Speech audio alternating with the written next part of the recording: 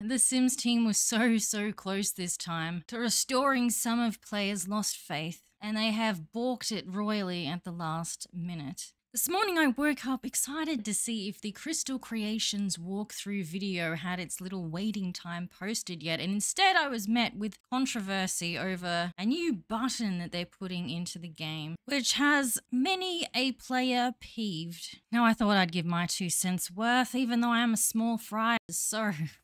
This note came with today's patch notes. What's new? In this update, you might see a new button at the top corner of your screen. Note the might as well. There's been people who say that this has not appeared in their game yet. The theory is maybe if you have all the packs, it doesn't show up. At least that was the theory for the first part of the day. We now have extra information to which I cannot find the visuals for, so here is some irrelevant but pleasant file footage. Apparently this is only going to show up in certain people's games, as it is perhaps a trial at this point in time. I don't know what the selection criteria has been or whether it's at random, but it may or may not appear in your game because apparently they are testing 1, 2, 3. So this cart emblazoned button, which is a point of contempt in itself because this thing flashes like Walter White after coming out of a supposed fugue state, except it doesn't stop apparently. So once again, new information has come in since I recorded the first part of this, which suggests that the Sims team are now claiming that the flashing is actually a bug.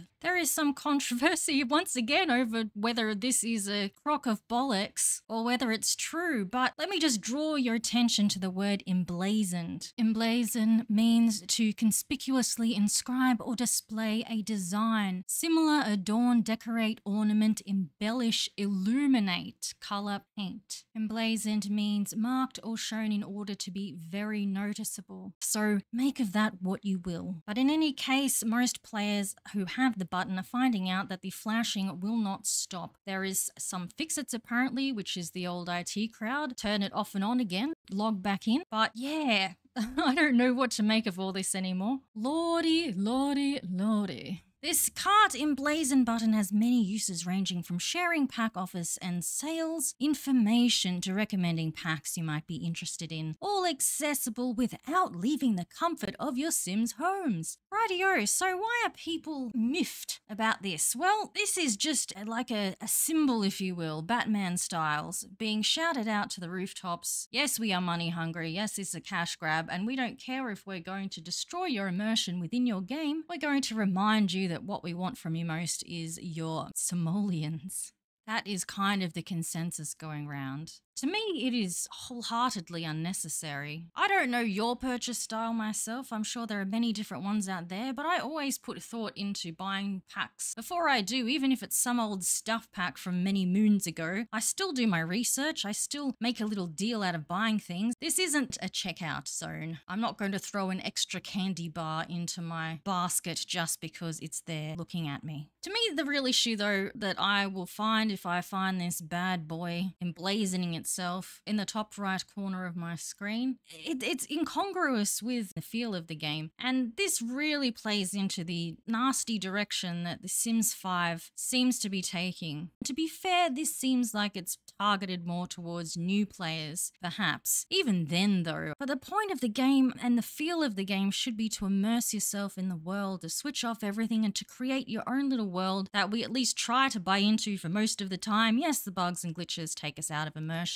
but this button is just, to me, it just takes you out of the world, and the nature of it, the urgency. I mean, even the kits aren't cheap enough just to, you know, buy one on a whim, at least not if you're in my country, which you might have heard me complain about before. But I think the other thing is that they've, once again, it's just proving that whoever is making some of these decisions really doesn't know their fan base at all anyway. So let's look at this gem fest here. This is what it's going to look like apparently. Packs you may like, F6. So I've heard rumors that perhaps some modders are working on a mod to take this bad boy away. Wheel the trolley cart, put it back out in the bay. Sounds like a good idea to me. Obviously, poor console players are once again given a yield shaft, but I really do think it's the highlighted nature of it. That is distracting, and there's a lot of people that aren't able to switch off to that sort of thing as well. We also have this, you've seen it all. I seriously doubt that. You think you've seen it all and then you see something else. Check back again soon. In the meantime, be sure to visit the main menu for more pack and kit